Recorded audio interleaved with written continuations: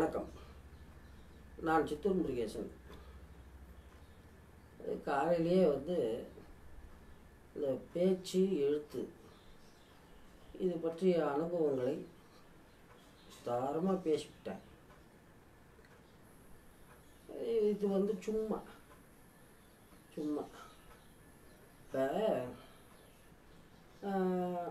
என்னை பொறுத்த வரைக்கும் கொரோனா 144 இந்த கருமத்துக்கும் எனக்கும் எந்த சம்மந்தமும் கிடையாது. பொதுவாகவே ஏதோ சாயந்தரத்தில் ஒரு 7 மணிக்கு எப்படி வெளியே போய் நமக்கு தேவையான பான் பீடி சிகரெட் வாங்கி ஜோபியில் போட்டுக்கின்னு 4 பேரோட டீ குடிச்சிட்டு வீட்டுக்கு வந்துடுவேன்.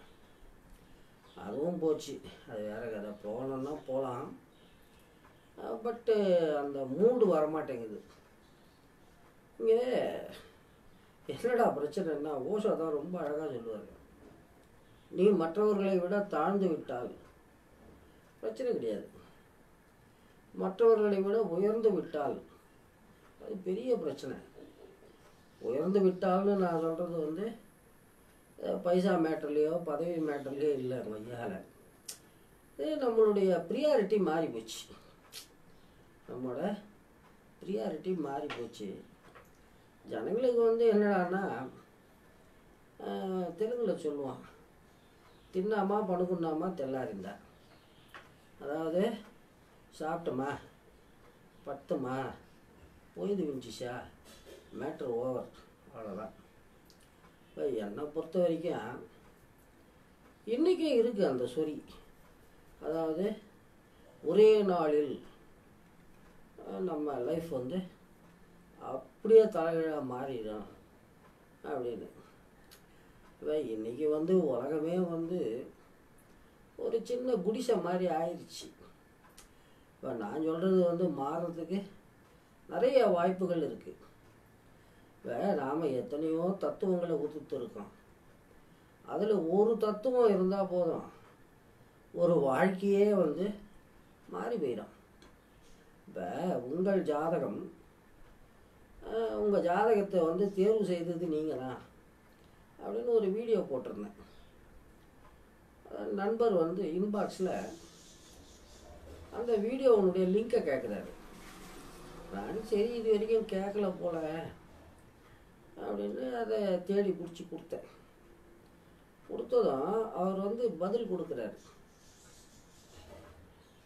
என்னுடைய வாழ்க்கையில் அது ஒரு திருப்பு முனை. அந்த வீடியோ எனக்கு மனசு எப்பெல்லாம் சஞ்சலமாக இருக்கோ அப்போல்லாம் அதை கேட்டால் போதும் அப்படின்னு. அப்படி எத்தனையோ மேட்ரு. என்னடான்னா, சரியான ஆள், சரியான ஒரு நபர், அந்த நபருடைய பார்வைக்கு அது போயாச்சுன்னா எல்லாமே மாறி போயிடும். நான் என் உயர்வை கனவு காண்பது எதுக்குடான்னா, நான்லாம் போயிங் 77 மாதிரி இப்படி உக்காந்துக்கிட்டு வெட்டியாக பேசிக்கிட்டு இருக்கோம் அப்படின்னு ஒரு ஃபீல் இருக்கும்ல. இப்போ ஸ்ரீரெட்டின்னு ஒரு அம்மா இருக்குது. அந்த அம்மா லைவுக்கு வந்தால் ஒரு 200-300 பேர் மொய்க்கிறான் அப்படியே. அது வேற கதை. என்னடா அண்ணா, சரி இப்போ என்னை பொறுத்த வரைக்கும் நான் பல உச்சங்களை தொட்டிருக்கேன், பல உச்சங்கள். அதெல்லாம் இனிமேல் எது நடந்தாலும் அது ஏற்கனவே மறுபடியும் நடந்த மாதிரி தான், ஏற்கனவே நடந்துச்சு. என்னுடைய கனவுகள் என்னடான்னா, இப்போ செய்துக்கிட்டு இருக்கிறதையே இன்னும் கொஞ்சம் நிறைய பேருக்கு போய் சேர்றாப்புல செய்யணும் அப்படிங்கிறது தான். இப்போ இந்த கடவுள் புண்ணியத்தில் இந்த இன்டர்நெட்டில் என்னடான்னா, எதுக்குமே சாவு கிடையாது, எல்லாமே சிரஞ்சீவி தான். ஃபேஸ்புக்கில் கூட உங்களுக்கு அப்பப்போ மெமரிஸ்ன்னு காட்டுவான். அந்த மாதிரி அது ஒன்றும் பிரச்சனை கிடையாது. அது நடக்கும்போது நடக்கும்போது ஓஷோ ரொம்ப அழகாக சொல்லுவார், நீங்கள் எங்கேயோ போகணும், ஏதோ ஒரு இலக்கை சென்று அடைய வேண்டும் அப்படின்னு தவிக்கிறீங்க. அதெல்லாம் ஒன்றும் இல்லை. நீங்கள் வெஹிக்கிளில் தான் இருக்கீங்க. வெஹிக்கிள் வந்து இலக்கை நோக்கி வேகமாக போயிட்டுருக்கு. நீங்கள் ஏன் வெஹிக்கிள்குள்ளே வேகமாக நடக்கிறீங்க அப்படின்னு ரொம்ப நக்கலாக கேட்பார். அது ஒரு வகையில் உண்மைதான். இந்த சினிமா துறையை பொறுத்த வரைக்கும் எல்லாமே, அதாவது இந்த ராமகிருஷ்ண பரமஹம்சர் சொல்லுவார், சாதகன். சாதகன்னா வந்து ப்ராக்டிஸ் பண்ணுறவன்னு அர்த்தம். இல்லை பக்தி யோகமோ இல்லை தியானமோ யோகமோ எல்லாத்தையும் வந்து சாதனை அப்படின்னு சொல்லுவாங்க. ஒரு சாதகனுடைய அந்த சாதனையின் தீவிரத்தை பொறுத்து எல்லாமே மாறும் அப்படின்னு சொல்லுவார். அப்படி பாருங்க, நமக்கு வந்து சொம்படிக்க தெரியாது 1, நூல் கிடையாது 2, நாம் எங்கேயோ கிடக்கோம் 3, எல்லாமே ட்ராபேக் தான். ஆனால் இப்போ இந்த சோஷியல் மீடியா இது வந்ததுனால ஏதோ 4 பேருக்காவது தெரியுது இந்த மாதிரி ஒரு பார்ட்டி இருக்குது அப்படின்னு. அப்படியாக இந்த சினிமா கூட என்னுடைய டேஸ்ட்டுக்கு ஏற்றாப்புல மாறிடும் அப்படின்னு ஒரு நம்பிக்கை இருக்குது எனக்கு.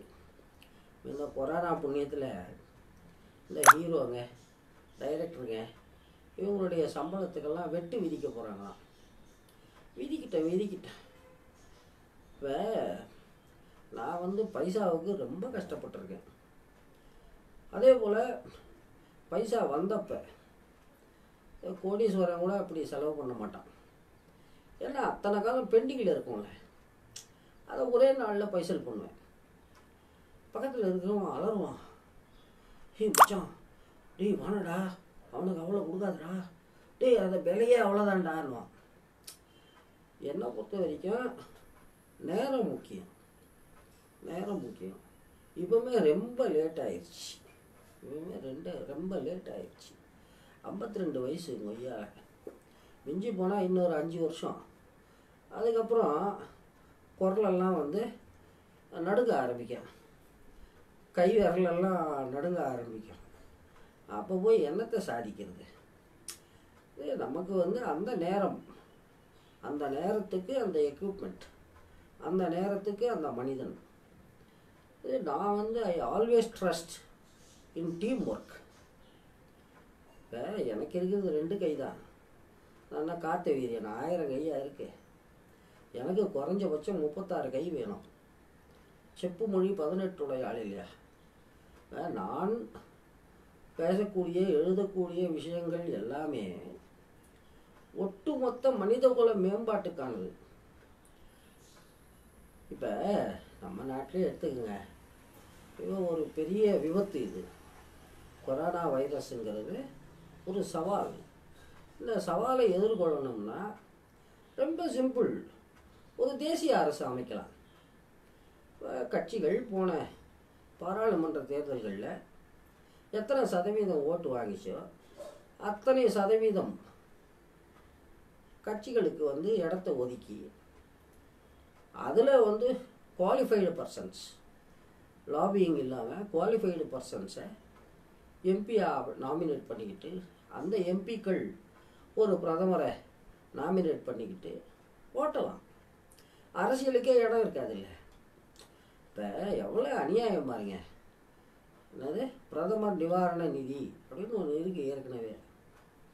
இவனுக்கு வந்து பிஎம் கேர்ஸ் அப்படின்னு ஒரு இது புதுசாக க்ரியேட் பண்ணுறானுங்க. அதை வந்து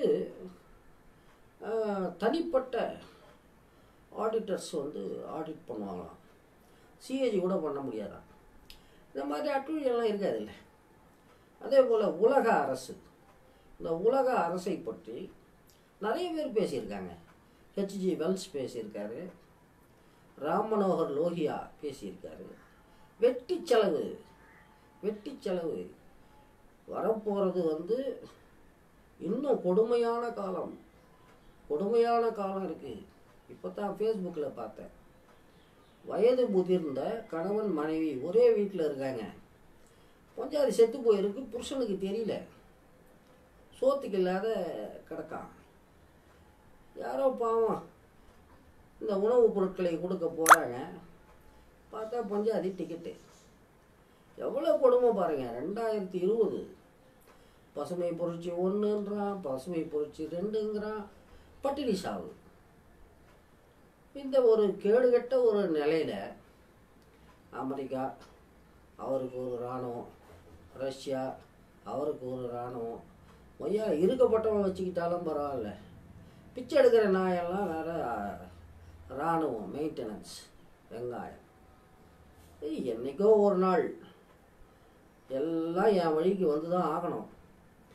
நான் பேசும்போது ரொம்ப பைத்தியகாரத்தனமாக இருக்கணும். நான் குழந்த மாதிரி. குழந்தைக்கு உண்மை தெரியும். இந்த ஒரு ராஜா ஒரு தடவை போட்ட ட்ரெஸ்ஸை இன்னொரு தடவை போட மாட்டாராம். அப்படி உலகத்தில் இருக்கிற எல்லா ட்ரெஸ்ஸையும் போட்டு முடிச்சிட்டார். டிஃப்ரெண்ட்டாக ஒரு ட்ரெஸ் வேணும். அது ஒரு ஊரை ஏமாத்திரம் வருவான், மோடி ஷாப் மாதிரி. நான் உனக்கு டிஃப்ரெண்ட்டான ட்ரெஸ்ஸை ரெடி பண்ணுறேன்னு சும்மா சீனை போட்டுக்கிட்டு இருப்பான். அங்கே துணியே கிடையாது. அது துணி நெய்த மாதிரி, துணி தைக்கிற மாதிரி பாவலா காட்டி ராஜாவை எல்லாம் அவுத்துட்டு வான்னு சொல்லி, இதுதான் இன்னர் வேர், இதுதான் பேண்ட், இதுதான் ஷர்ட் அப்படின்னு பாவலா காட்டி ஊர்வலம் அமைச்சிடான். எல்லா பயலும் ராஜா அம்மனை குண்டியாக வர்றாருன்னு சொல்லணும் இல்லையா? பயம் பயம். ஒரு குழந்தை தான் சொல்லுது, ஷேம் ஷேம் பப்பி ஷேம்னு. அந்த மாதிரி நான் ஒரு குழந்தை உண்மையை சொல்கிறேன். இது பல பேருக்கு கசக்குது. நான் என்ன பண்ணட்டும்? பார்ப்போம். நன்றி, வணக்கம். சித்தூரிலிருந்து முருகேசன்.